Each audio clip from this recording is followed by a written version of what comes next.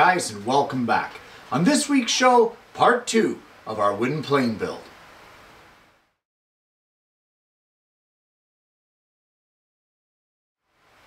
Well, on last week's show we made some great progress with getting the core of the plane body done, as well as getting the sides glued in place. So the first thing that we want to do this morning is we want to unclamp it and see where our imperfections lie at this point in time.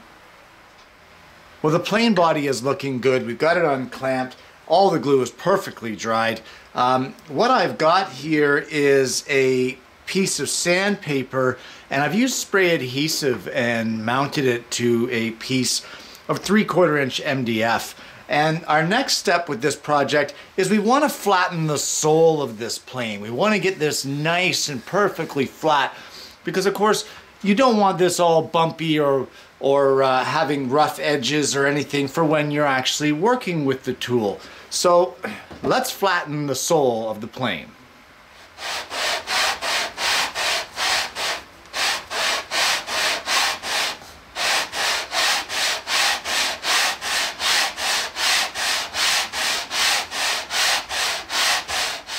Well, once you get the sole flattened, you want to take a good straight edge and just place it corner to corner and test to make sure that it is perfectly flat all the way along, because there's nothing worse than a plane that doesn't have a flat sole. We now want to drill the hole for the cross pin that's going to assist in holding the blade in place. So we're going to take it over to the bench and do a little more layout. So we need to drill the hole for the brass cross pin that goes in this, and it's going to be a 1/4 inch diameter. The hole needs to be positioned from the very tip of this 45 that we cut in this mouth opening. You remember that? We cut that 45-degree angle right here in this core piece. Well, from the chisel point of that, we need to measure back 5/8 of an inch. And once we get that 5/8 of an inch mark, we're going to place another mark at 1.5 inches up from the base or from the sole. So 5/8 of an inch back from the tip of this mouth opening and 1.5 inches up from the sole. We're going to drill a hole there.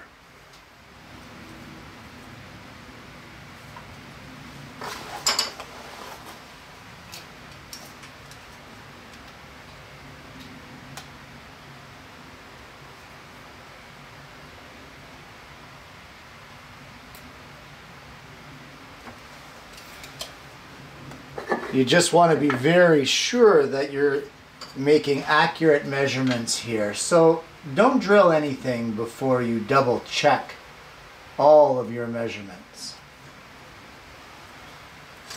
And that's our mark, 5/8 of an inch. And like I said, 1.5 from the bottom. Just like that. So now it's time to drill the 1/4 inch hole. But you want to prevent tear out. So I'll show you a little trick to prevent that. You remember that little wedge that we saved from our offcut?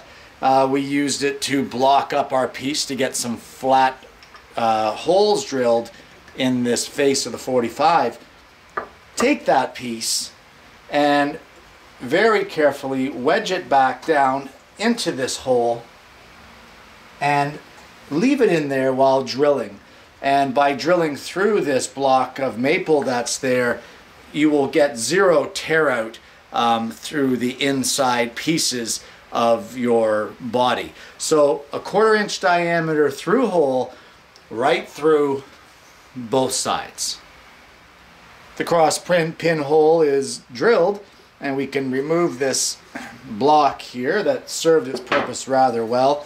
Absolutely 0 tear out on the inside edges here, and the hole looks nice and clean. It's exactly what we want. Now, this is kind of where you get some artistic license, and what we need to do is shape this plane to whatever kind of design that we wish. So I can't tell you how to do yours, but what I can tell you is when you're shaping this, do not get any closer than 1/4 of an inch to the top of this pole down, or hole down from the top. You do not want this splitting out. So I'm going to draw out a profile here. I'm not quite sure exactly what it is that I want to do, but we're going to draw it out, and I'll show you what I have come up with when I'm done sketching it, sort of thing. Well, I've drawn out my profiles, and you have to remember this is multi-side shaping. So I want this front face curved, as well I want the back end curved, and the side profile that I've come up with looks something like this. You can see I took a couple shots at it and scribbled out the ones that I didn't think looked quite right, and that's okay. Take as many tries as you want. The next step now is I'm going to take this to the bandsaw, I'm going to rough cut it, and then over to the spindle sander and the disc sander and the belt sander, etc., etc., and get this shape down to its final usable shape. So I don't know, do you need a video of that? Probably not. So I'll see you when this is all shaped up. Well, once you're done shaping your plane, you want to give it a really thorough sanding all over. Something to keep in mind, be careful with planing the sole. You don't want to take away that flatness that you work to achieve. You also don't want to take away this crisp edge around the bottom of the sole. I would leave that intact. However, everything else here, I would make sure that the edges are nice. Take away that sharp edge. Maple can give you a nasty slit on your fingers. Make sure that it feels good in your hand. Kind of go through some mock planings. If it doesn't feel good, change the shape until it does, or, you know, round it off. Find out what doesn't feel good. Is it putting sharp pressure on the palm of your hand? Round that edge a bit more. I'm quite pleased with the shape of this one. And now that we've got the shape done, the final sanding, all that jazz on this piece, we can put it aside, because now it's time to make the lever cap.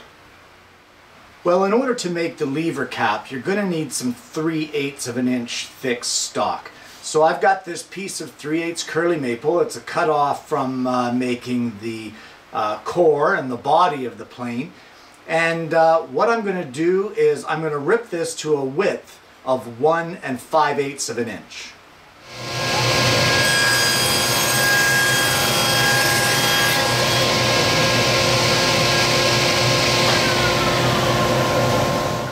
Well, I've squared off the end as well as cutting this at 1 5/8 of an inch thick.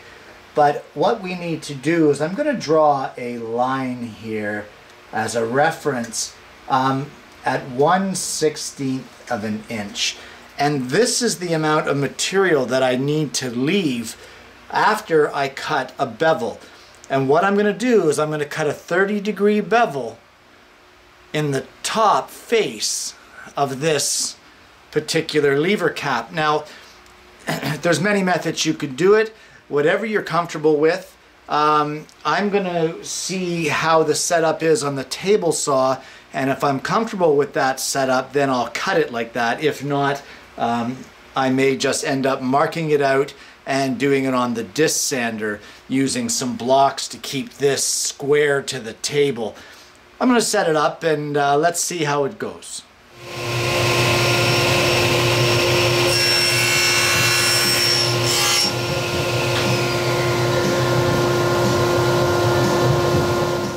Well, I ran a couple dry runs without the blade up to sort of see where my hands would be, and actually I was fairly confident with that run. I don't know if you could see in the shot, I used a clamp to help hold it to the fence. The fence was actually set at a 60-degree bevel, and when you're cutting at that kind of a bevel, it really wants to pull that wood away from the fence and kind of suck it into the blade. So use something like a clamp to help you hold it. Don't rely on just your hands. You want to be able to concentrate on where your hands are, not on necessarily holding that wood tight. Now that we have that 30-degree bevel cut with that 1/16 thick edge here, we're going to cut it to its final length, which will be 3.5 inches long.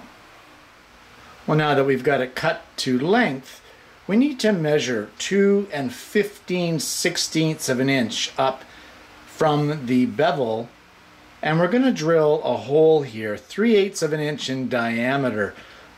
This will be for more hardware. As well, you can see here that I've marked some radiuses on the top corners. We're going to take that over to the scroll saw, trim that off, and then just sand it up just to make it a little more, as I like to say, aesthetically pleasing. I really don't want these sharp edges here, so we're just going to round those off.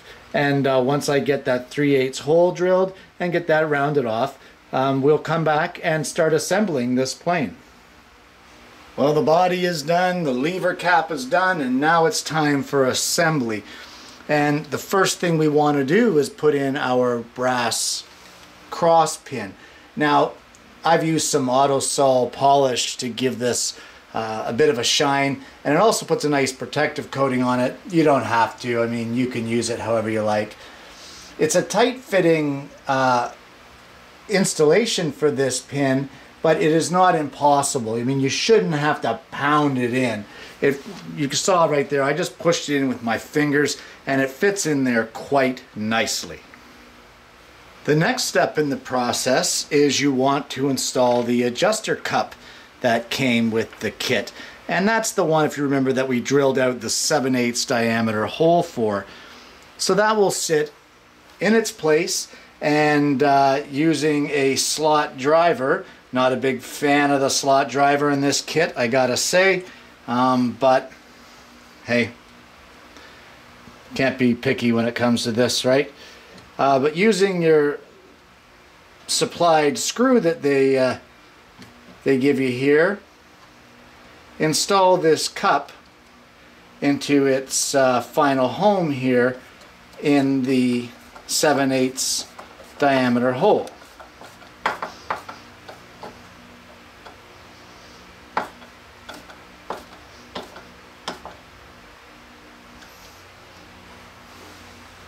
Just like that.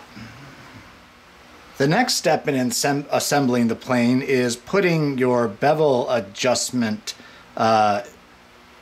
into the cup, and you'll see that on this particular piece there's one section that protrudes much further down. That's the section that goes into the cup, and you want to make sure that this little pin here points upwards. So just sit that into its position just like that. Now that we have that mechanism in place, we can place our blade in here, and these holes of the blade will coincide with that little pin that we had sticking up there from before. Now you can see here as I turn this, the blade is adjusting from side to side. And now the next part is to install our lever cap. But the first thing we need to do is there's a brass insert here that will need to get pressed into the back of our lever cap. Our lever cap will go into place just like this. If it doesn't fit, or if it doesn't go in easily, mine's a little tight here, don't really like that, we're going to sand this down until it fits easily. So before I carry on with the installation, I'm going to give that a sanding. Well, the lever cap has been sanded off, and it now slides rather nicely in here. So just like before, put your brass insert in the back, slide your lever cap into place, and once you get it in place the way you want it, this little assembly here goes in. Little brass turn screw will go in to tighten your blade and hold it in place with the lever cap, just like so. And now that we have the plane assembled, let's just take it for a test spin just to see how it goes. Now that's a pretty thick ribbon there, but it works just great. Feels good, Not bad for an initial test. This is only pine, of course, and it's still just the factory grind on this blade.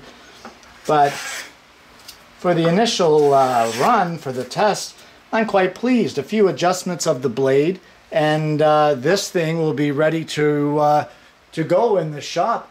Quite impressed. I really like it. And there you have it. A wooden plane. Guys, this particular project, even though it was from a kit, don't discount it. I mean, don't write it off as saying it's cheating or it's cheap or whatever. It's got some really nice quality parts, and the price point on it isn't that bad. I think it was like 70 bucks, and that's for the blade, the hardware, the adjustment, it's all the stuff. The only thing it didn't include was the wood. When you compare that with a Veritas smoothing plane, where it has the cast iron sole and the whole 9 yards, the price difference is huge, and there is nothing more satisfying in the shop than making your own tools, especially one as useful as this and one that works as well as this. So really, you might want to consider it. I've said before, adding things to birthday wish lists and that sort of thing. It's a great little kit. I mean, I'm quite pleased with it. I'm going to throw a couple coats of shellac on this to finish it off once I finish with the sanding. That'll really make that curly maple pop out. And who knows? I mean, I think the longevity of this particular plane is going to be good. And if not, if the body gets banged up or beat up beyond a usable state, make a new body. Like, it's not that difficult. You drop a wooden plane on the floor of the shop and it gets damaged or destroyed, you make a new body for it. You drop a cast iron one and then you're into quite a repair job. Great little project. A couple things I want to point out to you. When you're making something like this, especially when you're making something like tools, you want to be sure that you have a few things. And one is a good straight edge. You want to be able to check your stock for flatness. You want to make sure that the sole of that plane is nice and flat, nice and smooth. That's what gives the plane its usefulness. Without that bottom reference of it sliding along the wood, it really doesn't have anywhere to get that straight flat surface from. The sole has to be flat, and you need to check that with a straight edge. Another thing, good trusting or squares that you trust, both in 45 and at 90 degrees. You're going to need them for this project to check your angles of setup. Double check measurements, make sure everything's good before you drill, before you cut, etc., etc. That should be standard in your shop anyway. And the last thing you want to be sure of is, guys, check your tools. Make sure that that table saw blade is 90 degrees to the bed. Make sure that if you're using a jointer, make sure that your fence is 90 degrees to the in and feed and out feed tables. Using your bandsaw, your sanders, make sure that they're running true. Make sure that your blade is square to your table. Make sure that your sanding belt or your disc is square to the table. If they're not, all you're going to do is duplicate that imperfection onto your project, and it just snowballs from there. Setup is key. Guys, this is a foolproof project, and it was a heck of a lot of fun. Truth be told, it took me 2 days to make it. But 2 days very well spent, very enjoyable. I loved it. Veritas Lee Valley does offer a bench plane kit, which, you know, I've had so much fun with this. I really think I'm going to pick one up and make that and add it to my plane arsenal. It's a great project. Why would you not want to do it? Guys, I want to thank you for watching again this week, and I hope you've enjoyed it. And I'm going to see you again next week with yet another woodworking video.